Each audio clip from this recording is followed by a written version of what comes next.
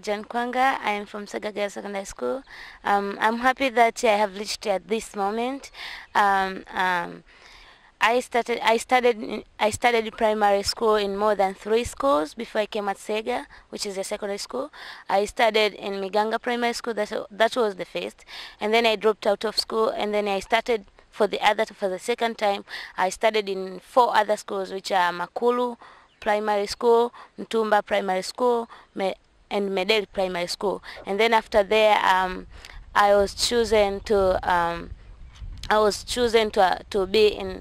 be one of the students who were sponsored at Sega Girls Secondary School, in under which I got to complete my standard 7 or my primary school in Mkundi Primary School in Morogoro, and from there I joined Form 1 in 2016 at Sega Girls Secondary School, and from Form 1 I've studied until at this time I'm in Form 4. There are some things that I have improved and achieved since I reached at Sega, or since I started my educational journey. I've been a reader from when I was in Standard 4 in 2014. In that primary school, and then from there, in each year and each school I went, I became a leader.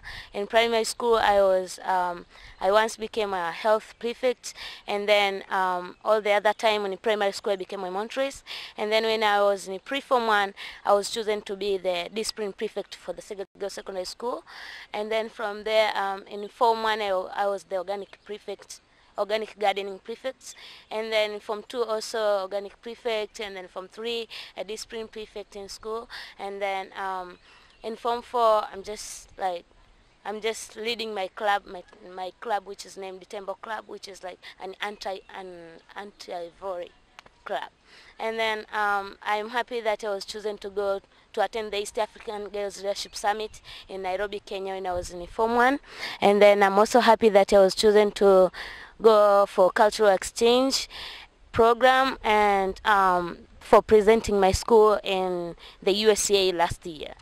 I'm happy I got different skills and different certificates of achievements, including the organic farming certificate, the Tanzanian skills empowerment, and I got the Best English Speaker on Campus Award when I was in Form 2, and also I got it yesterday in my graduation, Form 4 graduation, and then I got the certificate from the Leadership Summit in Kenya I went, and I got other certificates.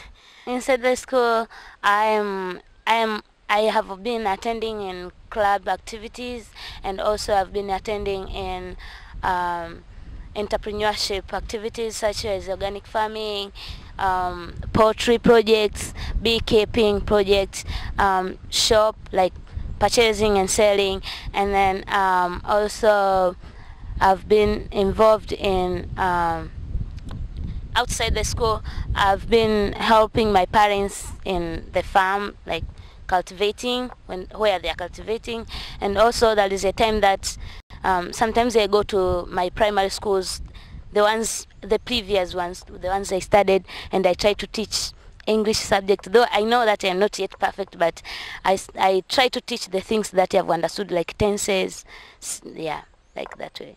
And then the biggest challenge that I've been facing during my school life, and this is even one of the causes that I dropped out of school from my first school, is the financial problems.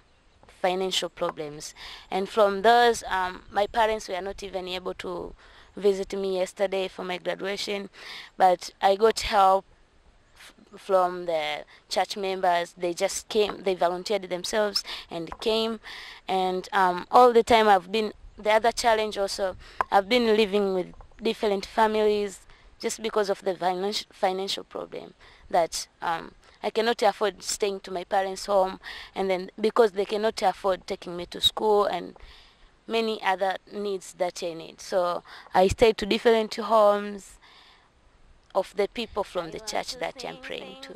And I like praying, I like singing gospel songs. Sing, I want to sing. When people see me, they see you, Jesus. I want to sing for my Lord. I want to sing, sing. I want to sing. I want to sing, sing. I want to sing. When people see me, they see you, Jesus. I want to sing for my Lord. I want to sing. Mimi kwa jina naitwa Margaret Maganga. Naelezea habari za Maria. Mimi kama mama yake mlezi ambaye tumekutana katika habari ya kumcha Mungu. Wazazi wake wanaishi Dodoma, lakini katika habari ya shida wanaishi vijijini. Maisha ni magumu. Kwa kweli changamoto anazozipitia Maria ni ngumu. Hana msaada wowote katika kifamilia. Ni binti ambaye ameishi katika hali ya shida na taabu nyingi. Baada ya kukutana naye katika habari ya kumcha Mungu, nikaona kwamba niendelee kumlea, niwe naye pamoja. Lakini kihali, kwa kweli kihalisia, maisha ya Maria ni ya kusaidiwa sana. Hana msaada wote katika habari ya ukoo, hata pia wazazi. Ndio maana wazazi hawawezi kufika kwa sababu ya changamoto ya maisha.